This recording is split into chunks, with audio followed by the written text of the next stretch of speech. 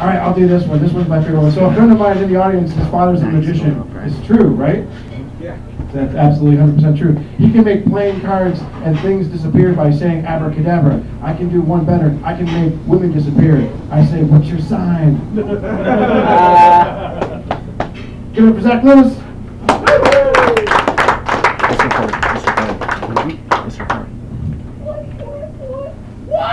What? Taking me out, Bubba. Oh boy, how you guys doing at 11:30 at night? Awesome, energetic, fucking A.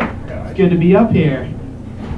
So, got a couple new things for all of you, so I hope you think they're funny as I did. What happened? I was listening to the radio, heard an ad for Six Flags. It said if you find yourself in a two-flag scenario, like changing your oil, drop everything and go to Six Flags. I was like, you could. Or you could take ecstasy. Like, how the hell else are they going to get this old man to dance to that annoying song? They gave that guy pills, and it was actually a young guy, and they put a mask on him. I fucked up the delivery. Wonderful. Moving on to the next thing, because that sucked. Speaking of Six Flags, I got a job at Six Flags for Fright Fest. Basically, the job description is I get to scare women. A very stark contrast from my everyday life. That's right. So, I got a bag of cat food. I noticed that on the back of it, it had feeding directions. Like, if your cat weighs so much, give it a certain amount of food. Now, with our childhood obesity problem in America, I can't help but thinking that this would be a good thing to do for kids' food. Like Lunchables. Like, if you're 7 years old and weigh over 125, one cracker for you, Chunky! That's right, you guys like the mean stuff tonight. Good. Alright, so, I smoke a lot of weed. Where's the weed smokers at? Give it up. Oh, there's more than I could fit in my car tonight, so I can't make that joke. Shit. Oh well, everyone who's seen my stuff before knows that one. So anyway, weed smokers. I talk with weed smokers, talk with stoners. What I gotta wonder is, when you have a conversation with stoners, why do they always turn it into a competition to see who's been smoking weed the longest? Like, one guy will be like, I've been smoking weed since I was 17. And the guy's like, oh yeah? I've been smoking weed since I was 14.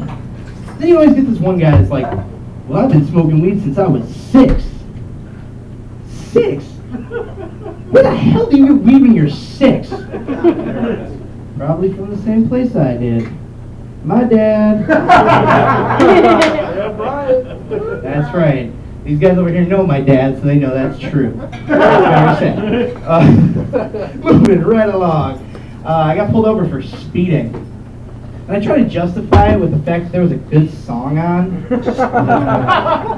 Like, 70 in a school zone? Sorry, officer. Highway Star was on. What a kid! Probably shouldn't have been crossing the street when Deep Purple's on, am I right? Yeah! Apparently I am. This crowd knows what I'm talking about. Book kids. That's right. That's right. So, let's get serious in here. My ex-girlfriend, she was addicted to cocaine. Very sad. She went to rehab and she cleaned up. She came back and she relapsed. And like, I refused to believe that she was using again. I actually would like disillusion myself. Like, I'd find a bunch of razor blades in the garbage can. I'd be like, damn baby, you're shaving your legs a lot. Cool, we could drop that one then. Or like, she'd get a nosebleed. I'd be like, you know you're not supposed to be pigging it. Drop that one too. Great, this joke is going well. Or she'd sell shit to the pawn shop. Be like, I never liked that fridge anyway. Well, I can keep the third beat then, that's good. Speaking of cocaine, tough economy out there right now, but I got a money-saving tip for all of you. When you're doing cocaine, eat your boogers. Keep those nummies coming, that's what I'm saying. Yeah, you know what I'm talking about. Yeah, keep laughing it up.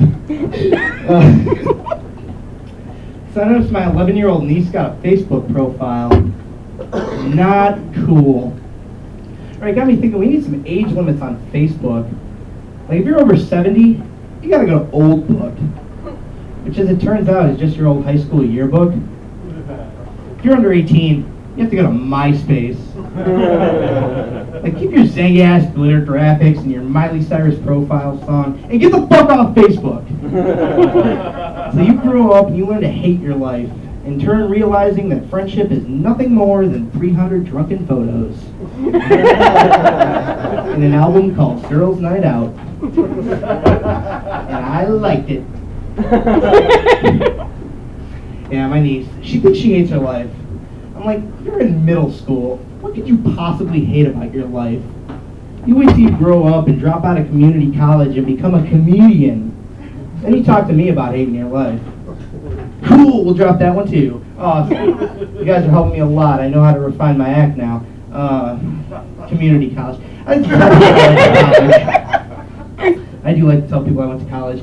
But in fact, I did go to community college. And that only counts as college because it has the word college in it.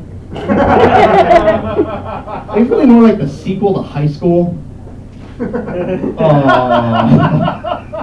one usually does well. Sad face. I don't know. I dropped out of community college. Good for me. Because it was a big waste of time. It was a waste of money. It was a waste of weed. But it was not a waste of effort. Because I did not put any in. That's right. Oh boy, what else? What else? Facebook, that's right. I am sick of people posting these depressing statuses on Facebook. Like, my friend posted one the other day. She's like, I can't make anybody happy, even myself. I was just like, maybe if you spent a little less time on Facebook. Oh no, like, come on. Let's go out to the mall, eat you an ice cream. Of course, I left that as a comment on the status, so... Boom! Failed. Can I try for one hot one real quick, by the way? Cool, great. Well, fuck this list then. I'm just gonna end with this quick question for all of you. For those of you who know it, don't answer and spoil it for everybody else. Do any of you remember the original version of Twitter called stalking? Yeah, I'll tell you, if I had a nickel for every time somebody was informed about me following them, I might have had enough to get out of jail. Thank you very much, guys. I'm Zach Lewis.